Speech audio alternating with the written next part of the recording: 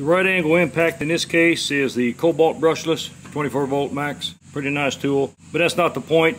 The point is any right angle impact is going to be a huge improvement over a conventional. We went ahead and bought us a very low profile socket for the John Deere 18 millimeter.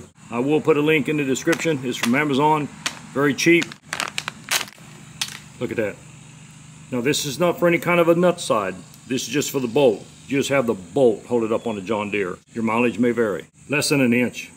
Put her on the impact and see what we got. We're right at 3.5 inch total thickness, including the socket. Now we'll go underneath and take a look and see how good a job it does. I forgot to mention, this is on the 60-inch John Deere mid-mount mower on the 1025R. Now here's where the beauty of these short right angle impacts come into play.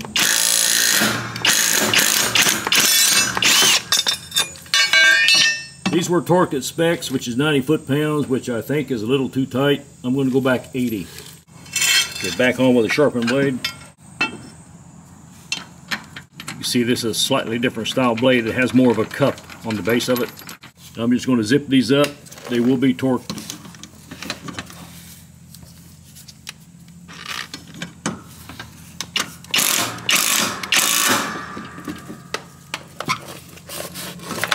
On to the middle.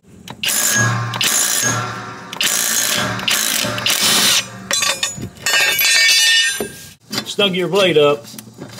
Just make sure it's not like that. You can see the gap. Get it on the hole like that.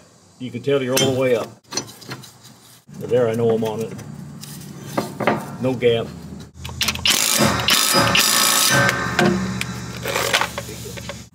Okay, this is our far left blade. So much easier to work on these outside blades than the middle one. Really, the only struggle is the middle one.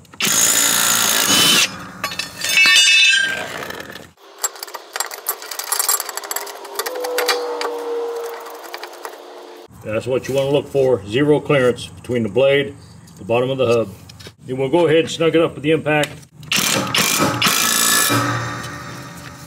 In all likelihood, those blades will never come loose, but I'll check them with a torque wrench anyway. Okay, we'll get the blade buddy on it.